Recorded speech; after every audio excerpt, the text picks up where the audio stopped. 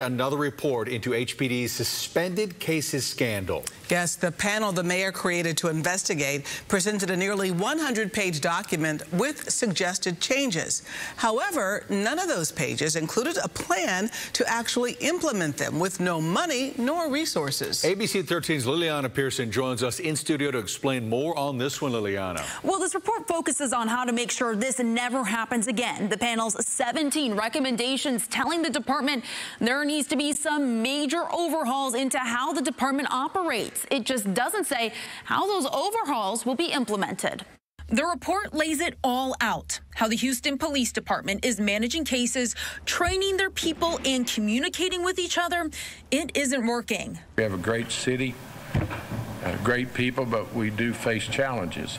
A combination of these factors, we're told, led to 250,000 incident reports being suspended.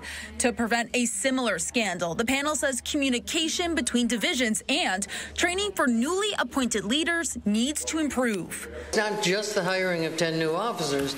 It's got to be the accurate training of them so we could say they know what they're doing. These seem like straightforward ideas, but getting new training and technology cost money the city doesn't have. There's room to improve there specifically, and making sure that we are made aware of what is being asked for, because we work with, while we may not have the budget ourselves, we work with external partners.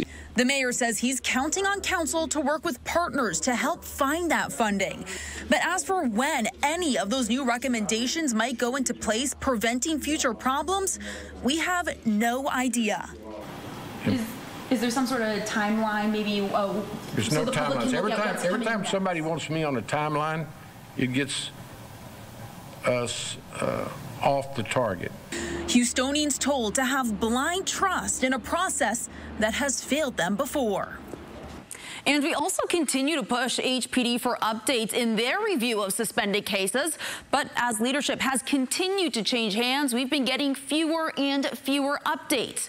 We do know that as of a few weeks ago that there were 1,100 felonies and 63 misdemeanor charges pressed from the 250,000 suspended cases. Gina? Way to stay on the story, Liliana. Thank you for that update.